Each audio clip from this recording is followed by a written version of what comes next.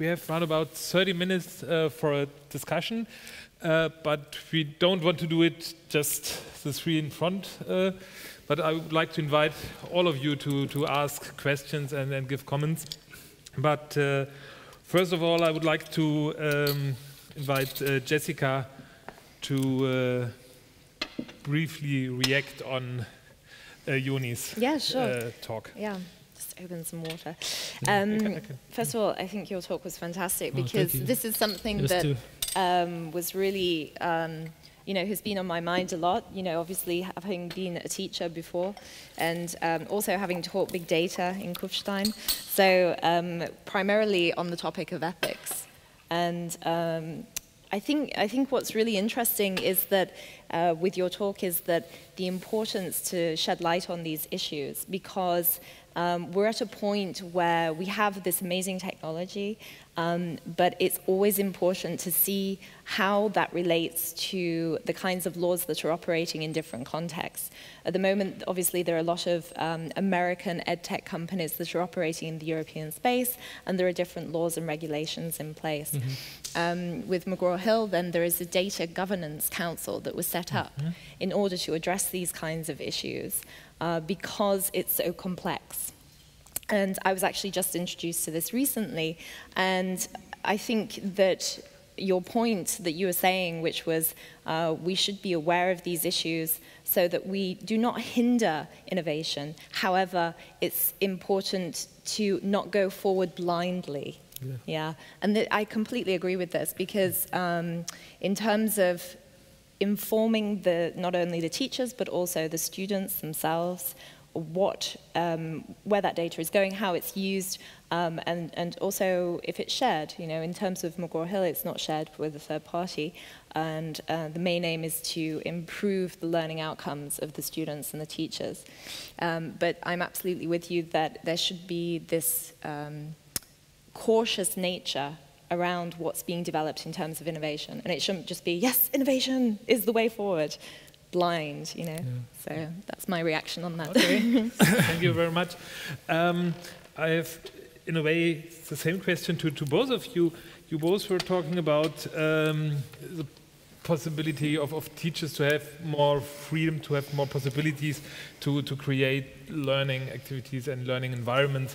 And in a way, I had the feeling that both data protection regulations, but also data-driven decisions can attack this freedom of teachers.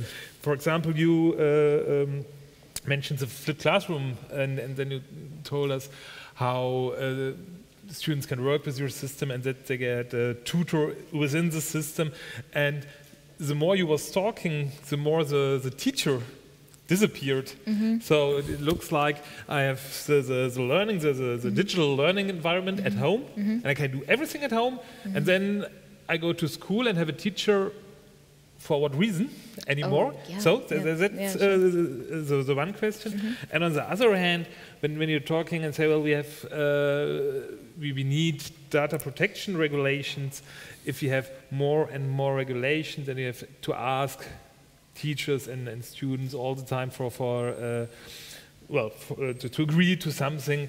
Does this will lock teachers in at the same time? So maybe you can start. Yeah, sure. Great question and very important. The role of teacher is fundamental to the learning process, and the importance that I showed of the learning digital learning product. I think that I wanted to really show the kind of opaque, perhaps make it a bit more transparent about the learning science behind the products. So that's why I was very focused so much on the product. But in terms of how it's used, that's something that actually is really being worked on at the moment in terms of consultancy, because the products, I mean, I'm sure some of you have probably had learning products at home when you were growing up at school, or perhaps you used it at university or beyond university with MOOCs and so on. And it's only one aspect of it, you know. I think the way in which we are teaching and learning is undergoing huge reform at the moment, and it's about what role does that technology play? You know, that's the kind of questions that you were raising. Is it central to the learning experience, or is it just an add-on? If it's just an add-on, then is it really necessary? And probably not. So how can we create those kinds of blending learning environments where we do use the tools that are out there in terms of the innovation, but the central importance is always the teacher and the student? And how is that technology informing the learning process so that the student and the teacher can then create better, more interactive learning environments? I mean, for example, when I was at some schools, then a lot of, the teachers were saying, particularly with girls, they're struggling with mathematics, not because of their way of learning, but because of their confidence. And if, for example, that's one of the things about the adaptive learning, is that it helps you with the metacognition. So it says, okay, if you are not confident, please let us know. You let the system know, and then it brings you back more content of the same thing. And so the girls in this particular circumstance were able to practice a bit more and therefore gain confidence, so that when they got into the classroom, then they were like, I know this. Okay. So it's about how can we use that technology for the learning environments, not here's the technology, let's forget about the teacher. Okay. That's a little bit. Thank you. And the other side of the medal, how can, or is there a risk that regulations can narrow the freedom of teachers? If we look at those legislation efforts in America and the US to address the risk of student data, we see that one of the solutions would just to provide more opportunities for notice and for consent to parents. Now, as you were saying earlier before, this may block a little bit the educational process, because I would need the consent of each parent to every step of the way. Okay, it can slow the process, of course, and it can be quite a burden for the teacher to hand out papers all the time to sign for. But it can be done in a different way. It doesn't have to be that particular to every new situation to get a consent. It can be that. First of all, as I was saying, it can be a personalized privacy policy. So a parent can choose whatever he wants to do with the data. Okay, does he agree to share it, and which kind of data? And it can also be at the beginning of the year. It doesn't have to be all the time. So we need to find this kind of balance between this need to get a really informed consent, okay, that really understand in a transparent way what are the possible uses of the data that we are sharing, but on the other hand, we don't want to hinder and to damage the process by telling the teacher to hand out all the time papers and agreements all the time. Okay, it will make education law eventually. So No, I was just, what came to my mind was when, during the courses that I ran with my charity, then we had this on a very kind of low-tech level of the media release forms. And this was really important to hand over to the students, the media release forms. Do you want your children to be photographed or filmed? Because often the film was used as a way of learning, right? And some of them didn't, which is totally fine. And then I was talking with the people who filmed, and I said, right, you have to be careful because they don't want to be filmed. And it didn't hinder any kind of learning process, which was... Yeah, but this is when you were filmed for 1 time, 2 times, 3 times a year, okay? We are talking about an ongoing filming that is happening all the time. Because when you collect data, you're actually filming the students all the time. So it's not like to request consent for 2 times, 3 times a year. This is the educational process itself. Okay, it's like you are teaching through the camera. So this is a different kind. I would like to ask this question in a slightly different way again. I totally agree when you say we need consent between educational institutions, the providers of the systems and parents. But what happens if some parents disagree and if there is no consent? What does that mean? Exactly. And what does it mean in context of social justice? So if I don't have a consent, for example, in a school, does it mean I don't use these systems? Exactly. And then they are only used by students where parents can afford them to buy them privately? Yes, of course. Yep. Of course, it would be ridiculous to have a classroom that only part of it can use these digital platforms and the other side cannot. Okay. Yeah. This is one of the reasons why I suggested the personalized data use policy. So. And I'm sure that they can do it. At the company, they can do it. They can let you use the platform under with some limitations, your conditions. Okay. Okay. If it will lead eventually to the result that only certain children or students will be able to use and the other ones will not, this is a problem that should be addressed also. Okay. No, I mean, I think it's an interesting point. I mean, there are two different things there. Like, you know, you mentioned about affording and consent. I think there are two separate issues there.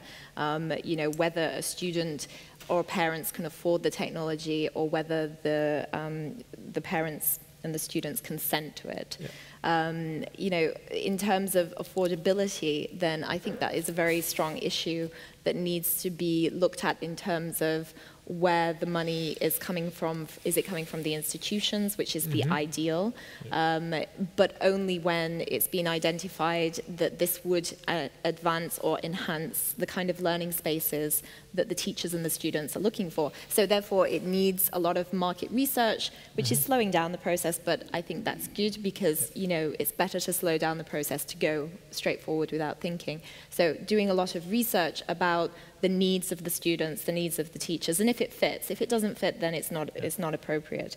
And you know, then of course you can decide whether it's important to invest in that technology or not. And in terms of like whether the students, then some of the students or some of the teachers decide or not decide, that's a really good issue, because if not, then how can we create a diverse learning space? And what kind of dynamic would that bring about? It might bring about an interesting dynamic. It might not. And these are questions I think we need to be aware of when we go into using EdTech in the learning spaces. Thank you. Well, I would like to invite you to ask your questions, if there are any. Otherwise, I would have some more, but yeah. I would like to know, so... just a second, I think we have a microphone for you. Okay. Hi. Max Grafenstein, I'm a researcher at the Alexander von Humboldt Institute. So I just would like to know if you take the example of the In Bloom disaster. So how do you avoid that now? So if you try to sell your products, in particular in Germany, and you know that Germans, or in Germany there's there's this German angst, in particular for data protection risks. So do you have a strategy to tackle this? You mean to tackle the angst, or? Yeah. Good question. I mean, if you want to sell your products here on the market. Yeah, I mean, yeah, it's a good question. I think that what's important in Germany, it operates very different from the rest of Europe. I have colleagues who are in Amsterdam, who are in the Scandies, and we always discuss, you know, how different it is here. And I actually enjoy working here because of that reason, because the cautious nature in which you approach education, I think, is really a model for the rest of Europe. Because it's important to see, okay, you go into an institution, whether it be a higher education institution or a school, and you talk with the teachers, and of course that angst comes up. And you develop this communication with them about that technology. What does that technology involve? What kind of data is it? And then I'm feeding that back to the product team. And just yesterday, I was in Madrid, and I was talking to the product team in Spain about these issues. And he says, these are really good issues that you're bringing up. Maybe we should feed it back to the American team. So I think it's a dialogue, you know, and that dialogue cannot, I mean, these kinds of EdTech products cannot be developed in isolation. They are for the students, they are for the teachers. If they are developed in dialogue, then we can move forward in the right way. And I think Germany is quite a leader in terms of let's say, bringing to light these issues. You know, they're not afraid to. So I think it's a good thing. Okay. So that's an interesting point of view. I wouldn't have it beforehand. Okay. Other questions? I have a question to Jessica. Oh, you used? Yeah. Yeah? Those issues that you're talking about Germany being concerned about, are those, as I was talking about, like, as in human rights or in pedagogical concerns? Are these products really useful, or do we really need those products? I think it's both. It's both. Yeah, so a lot of, as you said, like a lot of the lecturers, they say, do we need this? Yeah. Mm-hmm. And what's actually, as a result of the feedback that we've got from the lecturers and the students, we're actually developing a new product that's more custom made for the students and the teachers. So, which means that we don't build the product and then go into these institutions and deliver it. Mm-hmm. It's about what do you need, what are the privacy issues, what are the data issues. Now let's try and have this dialogue and build the product with you. And that gives more control to the institution. Yeah. And yeah. Is it school-based, or is it? It's a very new product that's actually being developed in schools, in higher ed, and also in companies. So I think, you know, to answer your question, then it's about pedagogy, but also then the rights issue, and yeah.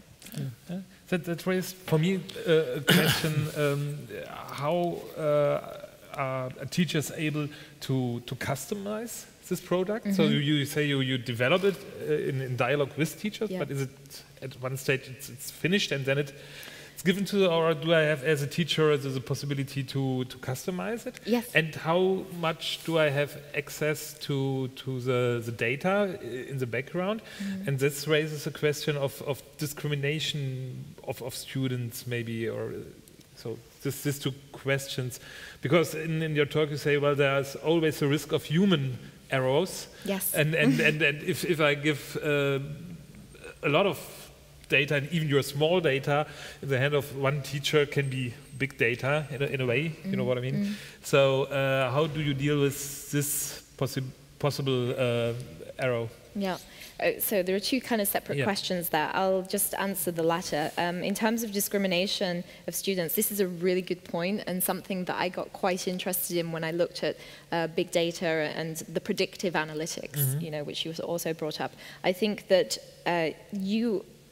one must be almost very cautious about the way in which it's predicting. So, for example, if a student is, you mentioned, at risk, that in itself should be taken as it is. The data is predicting that. It is not looking at the social environment factors. It's not looking at how the student is with the teacher or the school environment. And it is information, and it can inform certain factors, but it's not an absolute. And that's something that I think, I'm not sure of how that can be communicated a bit more, but I think that in terms of when edtech companies are working with the students, with the teachers, then that needs to be at the outset laid out that this is only information, and that you yourselves need to create that dialogue with the students to understand why is that happening. And maybe they might have more information themselves. So it's an information tool. Yeah, okay. In terms of, you mentioned how much control do they have. So yeah, again, this is a very new way of working, and it's come about from the kinds of environments like in Germany, and it's based on the idea of instructional design, which is quite popular in the States. It's also, you know, research is being done here, for example, at the LMU, and that instructional design is at the forefront of the development of the product. And that instructional design is done with the institution, whether it be the school, with the students, and with the teachers. And I'm very excited about this because it's more dialogical. And then the data is communicated a bit more with the teachers and the students. Well, just to hand this question also to you, the question of the human error. Can you deal with is it at least possible to deal with regulations with this human aspect of making errors and mistakes? First of all, it's a bit funny that humans make error, but algorithms do not make error. Okay. So, no, I think that the human error in prediction, for example, for the prediction, So I'm not sure that if a teacher receives a visualization or a report about the students, does he have any discretion at all to decide? Oh, absolutely. It does, yes, but does it really have discretion? Because if you target an exam and identify a student as at risk, so I would say, okay, this is what the computer says. Okay, it decided that this student is at risk, so it might as well be at risk. It is at risk, and this can make teachers. It can make them not activate their discretion just because of the report, just because the algorithm said something. Okay, so I'm saying, okay, this is something that the algorithm says. It has I have nothing to do with it anymore. Okay. So this also shifts the educator's role. Okay, what am I? I'm only the speaker of the algorithm. I'm also only the speaker of the for the report. Yeah. It's a huge danger, and I think that's something that is, it's like the ethics of algorithm, right?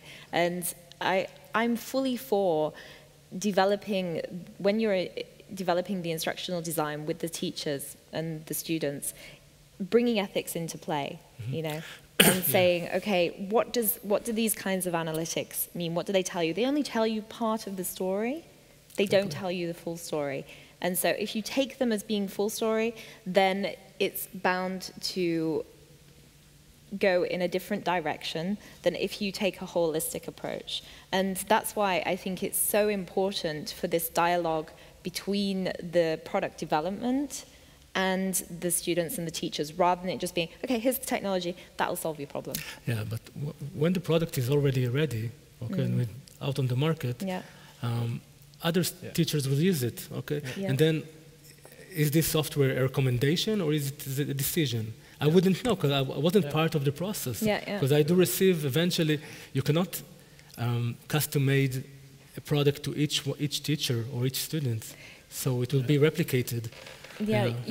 Sorry, go on. Yeah, I think that's it's really interesting question how to enable teachers to continue this dialogue you're doing with teachers by while you are developing the tools to the classroom when teachers not in direct contact with you. And I think it's a question how to support teachers to use those products, and it's not just a technical question, so to teach them how to use technology, but it's more a question to teach them or to support them to use the information and to use them to create a dialogue. So it's an issue of personal development of teachers as well. So it's not just to bring it to schools and sell it, but also to develop teachers to use it properly. I mean, it's a little bit like social media. Like, the social media, the technology is there,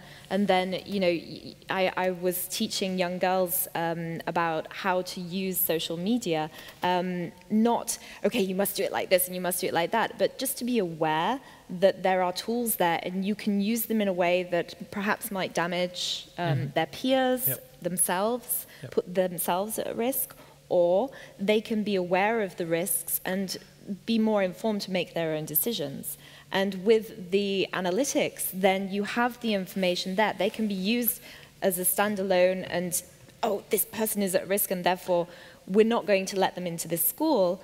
Or it can be used to identify, okay, this person looks like they're struggling on a particular learning objective. What are the reasons for that? Is it because I made, like the teacher made, the learning objective too difficult, because you can actually decide on the learning objectives through the system? So do I need to put the level lower, or is it something to do with the way that the student is learning? And let's have a dialogue about this. So I agree, there is an absolute risk, and it's about how that technology is used. I think technology itself is neutral, Yeah. In a way, we come back to your question of consent. So it's not only a question to have a consent at the beginning to use data in a this or that way, but it's also to continue the discussion about this consent, how to interpret data all the time, and again and again, and between students and teachers and maybe parents. Okay. Do we have any other questions? Yes. Over there, yeah, with the glasses and the. Okay, I'm Isabella Herrmann. I'm working for the Konrad Adenauer Foundation, and I have a question going also in the direction of consent, because let's just imagine there was a company, like a third party, like what was the name, InBloom, and this company would be accepted, right? So there would be this problem actually that maybe using algorithms students are in danger of being so if they failed once, they have no possibility to develop anymore, right? This is what you kind of said, or that you're kind of in this direction, and then you have no possibility to improve yourself again, because then you are in this, you are labeled kind of because you failed. So, but there might be another problem, because actually, if there was some consent needed, and then some people say, okay, I don't want this, I don't want my data to be collected, and you have two parts. So, one part of the students consent to the system, and the others not.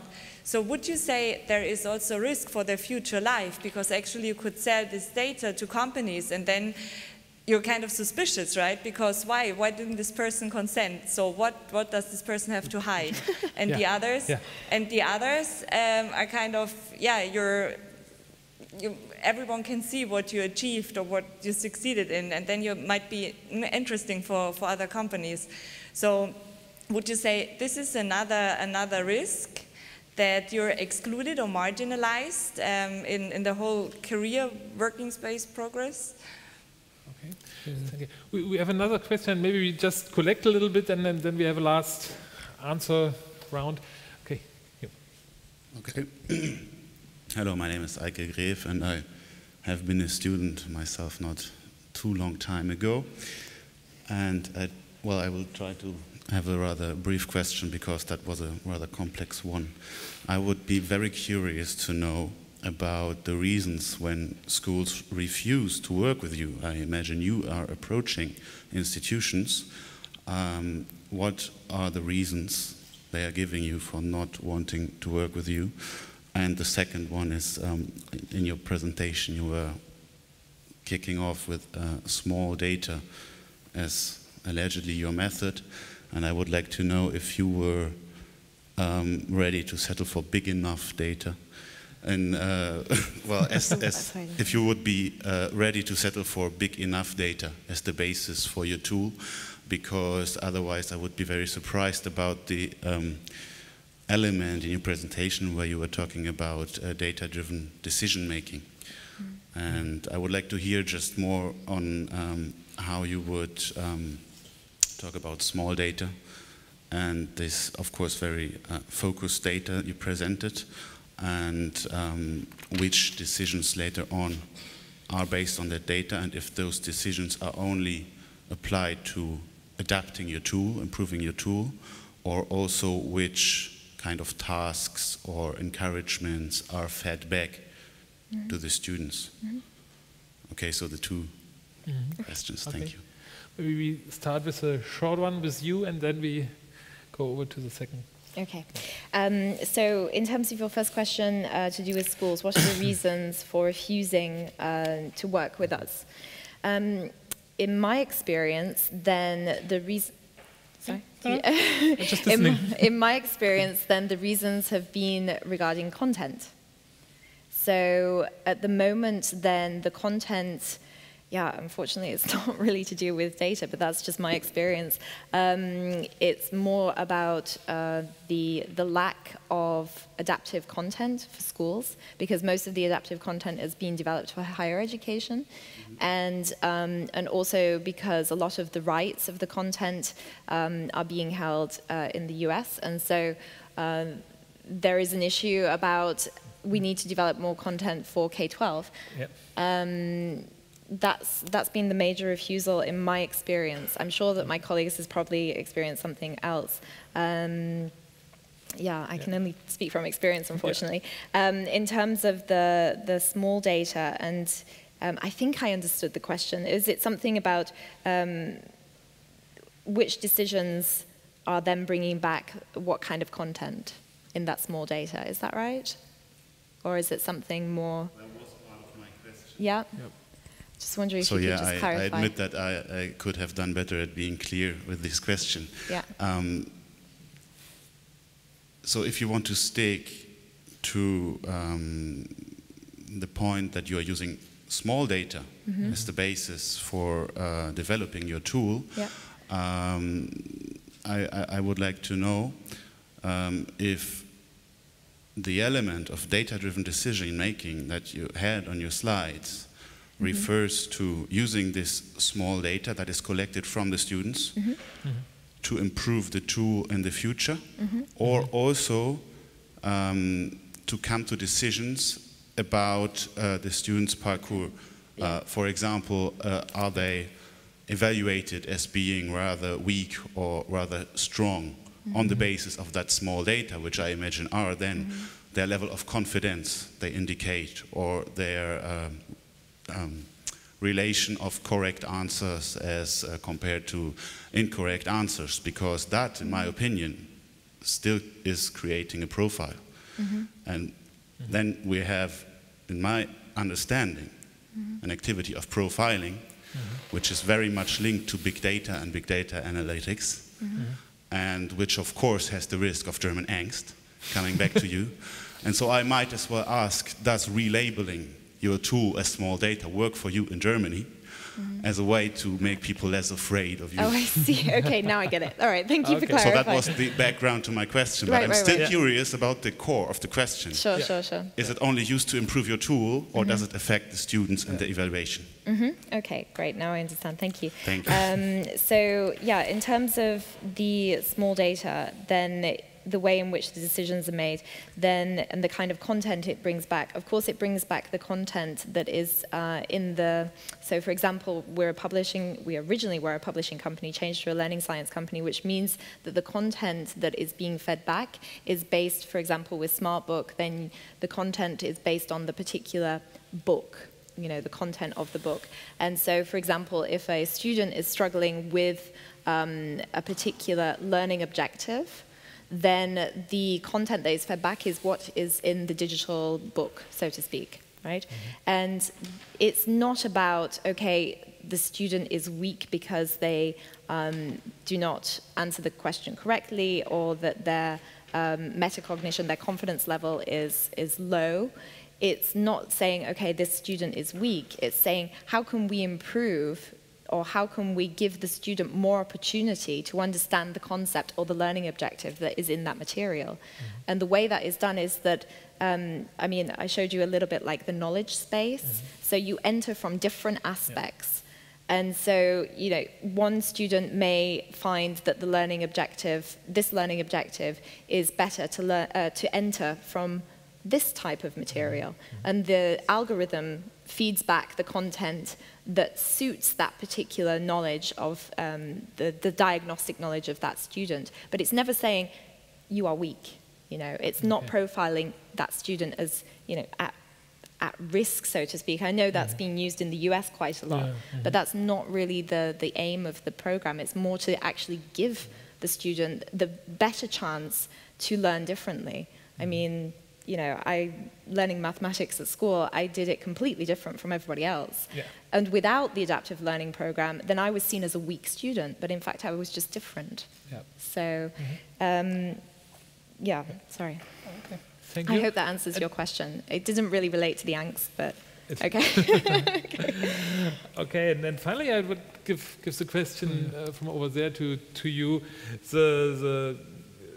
If I remember right, it was a question of labeling, but more the question if people don't agree, don't have a consent, and then they don't use a system that may be a risk for the future, and how can regulations deal with that? This problem that we were talking about, it is generic. It's the same in most fields in the digital age. For example, you don't want your employer or a potential employer to have access to your Facebook account. But on the other hand, if you do not have a Facebook account, you will think, what's wrong with this guy? He doesn't have a Facebook, okay? So, but consent is only one bolt, or one principle in the overall data protection regime. It's not only about consent. As I was saying earlier, it doesn't have to be on or off. Another principle can be access to data.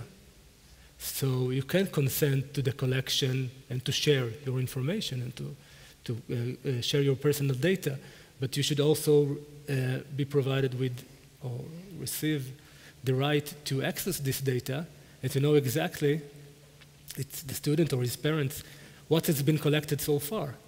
And you should have the ability to change this data. So for example, if in the 5th grade you used to absent a lot, okay, or you had, I don't know, certain problems because your parents got divorced or whatever, and eventually you don't get accepted to Harvard, okay, just because in the 5th grade, you should be able to know that this is one of the reasons, okay?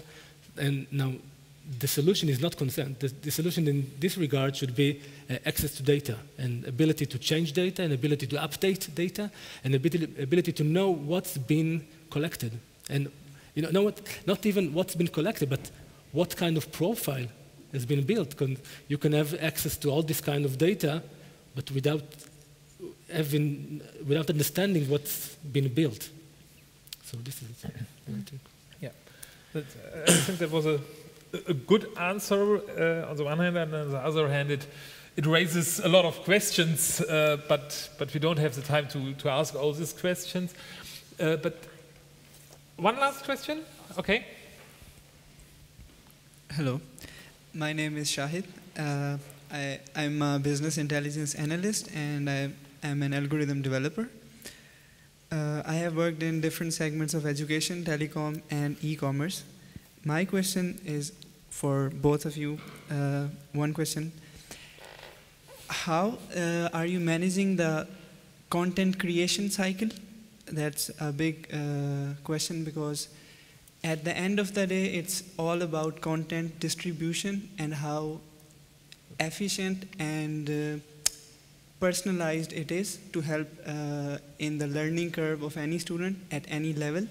And it kind of includes another dynamic complexity, that is the level of learning. For example, some student in grade 8 has a different level of consuming the information, and somebody at grade 5 has a different conceptual understanding. So how are you managing that? And what is your feedback loop for the interaction of the student with the platform? So once the student interacts with the platform, how it's being feedback in the whole system that the other students can get benefit out of his interaction.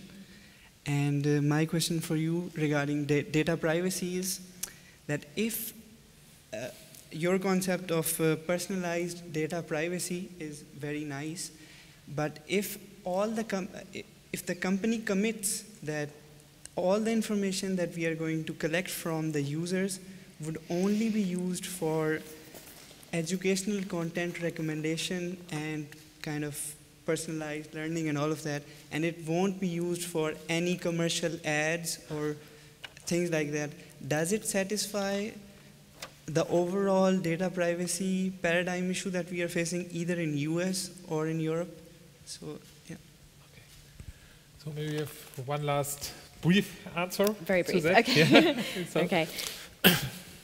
Shall I start? Yeah, okay, yes, so in terms of how is the data being fed back into the system, this is a very good question. And I think it's about going back to this kind of variety and the velocity and the volume. It's obviously the volume has been collected for many years and on different learning objectives by thousands and thousands of students. And then it informs the system how that content is being understood. There is always, if you go to the Learn Smart book, then there is always a point in where you can actually challenge the answers. So, and that's something that's also really important because the students may themselves have another perspective on the content. And then this feeds back into the product, and the author, because it's a publishing company, then the answers that are being fed back are then the understanding, not the actual specific data itself, but the understanding of how those students are interacting with the content is, you know, it creates a basis for the authors to then develop their content further, right? How the content creation cycle is working, how we're managing that. Yeah, difficult question. Maybe, yeah, just a quick clarification on that. Do you mean, I'm not sure what you mean by that. Yeah. Maybe just because we're running a little bit out of time, we can transfer this question to the third part of the evening and give you the possibility to answer. So I'll divide my answer into two parts. I'll do it short, but I'll divide it into two parts. First of all, with all those stories about data leakage and about breach of security, data security, I'm not sure if you can trust. No, even if they obligate that data will not be shared, I'll take this one, okay. But leave this aside. I think that the main point about my presentation and my talk earlier was that it's not all about flow of information. It's not all about whether a net company shares the information or whether it sells us advertisements. You know. It's also about other rights or other objectives that should be fulfilled, such as I think intellectual privacy.